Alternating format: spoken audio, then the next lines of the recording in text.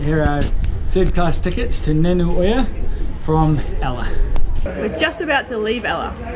Yes, we're on the goods and passenger train.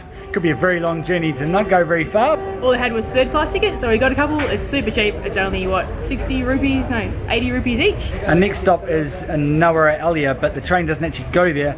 We have to get off at Nuwara and catch a bus. It's going to be a long afternoon of travel, I think.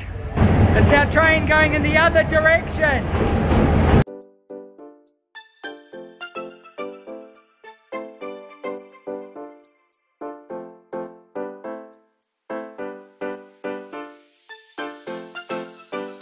Yes, this is a slow train. But being slow is actually pretty good in this area because you can spend lots of time looking at the countryside and seeing what's going on, which you wouldn't be able to do if it was flying through. Yes, the train is also empty, which we're a little bit surprised about, but it means you can just hop up and down and photograph stuff and things, and we're in no hurry, so it's a great afternoon. And it's raining, so it's a good time to be on the train.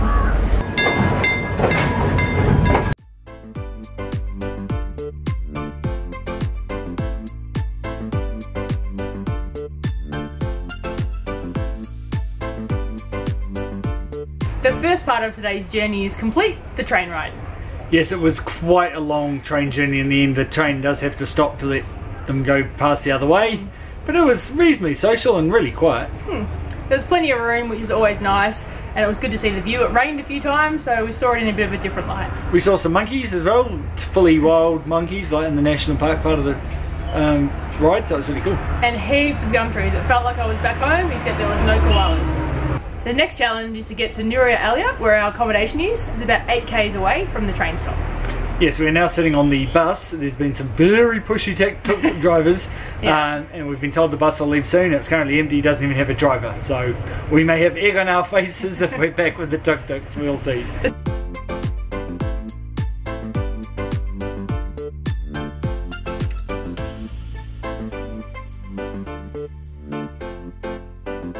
Our destination is in sight.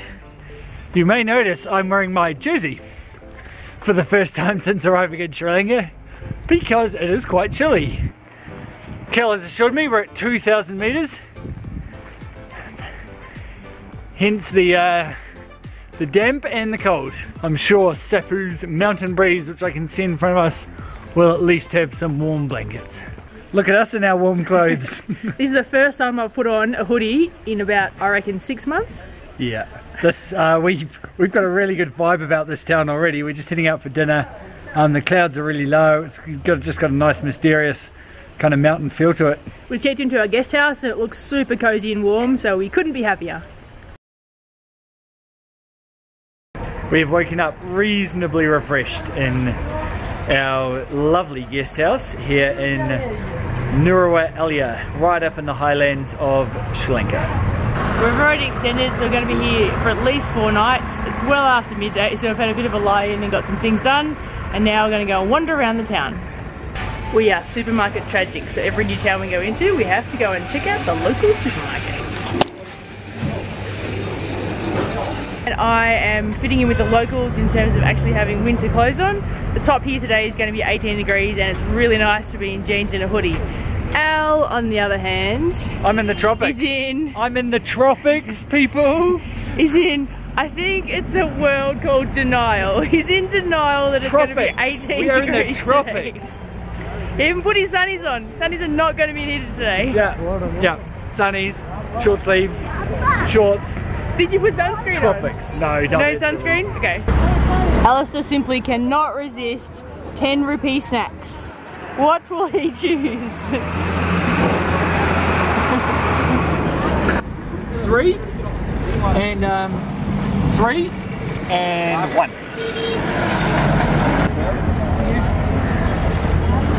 We've never seen many ones of these. Are they fish? But no.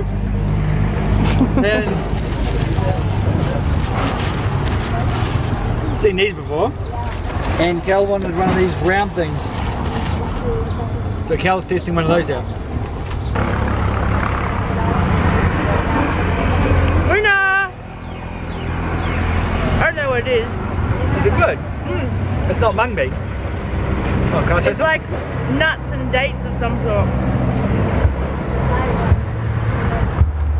10 rupees, win.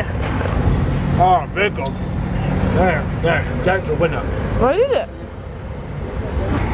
Probably just more vegetable curry and a samosa, but it's really yum.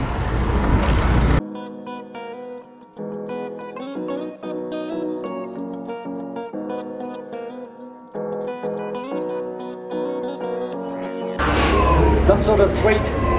It looks lovely. How much was it? 20 rupees.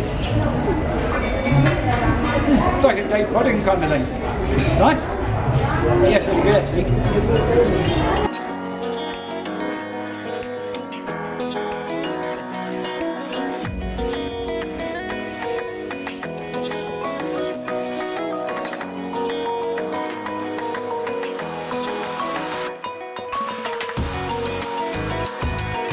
So there's a cool lunch they do in Sri Lanka, which is basically a takeaway rice and curry pack. It's one of Elle's favourite, and it almost looks like a bag of wrapped up, fish and chips or a drug packet. I don't know why, but it always reminds me of a drug packet that you see on those border control TV reality shows. So we're going to go into one of the shops and try and grab one.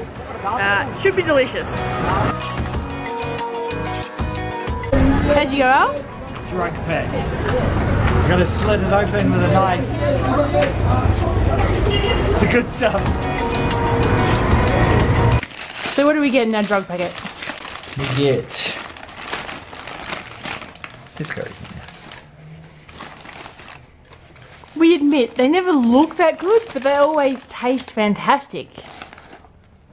So that's what you get when you get a takeaway rice and curry pack. It's pretty much like the fish and chips of Sri Lanka.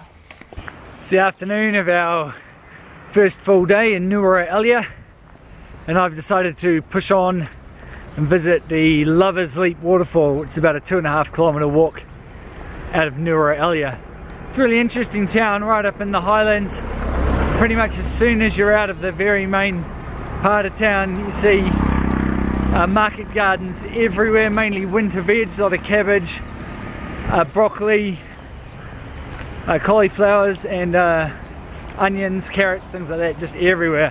Every little stretch of flat land between the houses is being used, and there's also lots of terraced gardens, just really making the most of it. Very commercial gardening area. Well, I found this random attractive little waterfall on the road to Lover's Leap. Well, I didn't see a lot of water coming down. It's quite a climb. Some are up these stairs. The locals are smiling and nodding, so I feel I'm on the right track.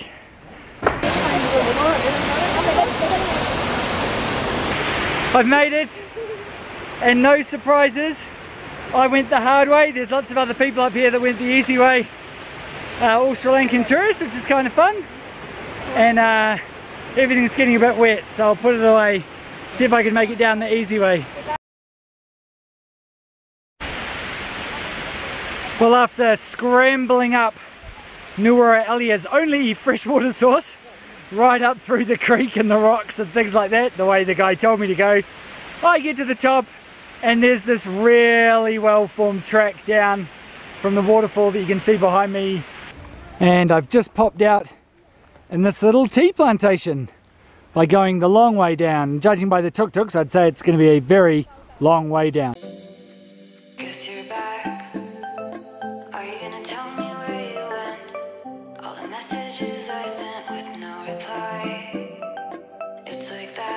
Well, taking the long way down, and I've found myself in Pedro Tea Estates. So the Pedro factory is just over there, you can't quite see it.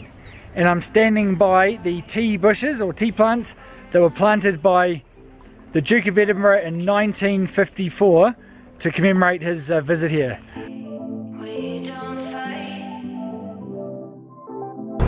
Just walking back along the main road, it stopped raining, and the market gardens are absolutely stunning, and there's houses scattered all between them.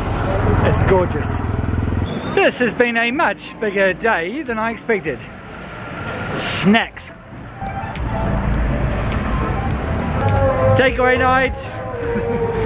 We're getting an egg kotu and an egg fried rice. It's been a big day.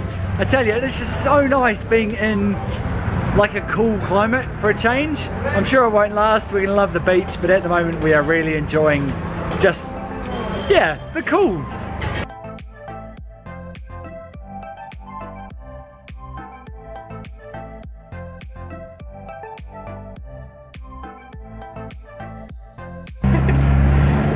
I think she's a policewoman. There's a policewoman, I should have seen it. Just walked past this guy selling a massive thing of peanuts. We could buy little servings of peanuts. And just took one and kept going. I didn't think that was okay. Apparently if you're a cop here you can just take peanuts.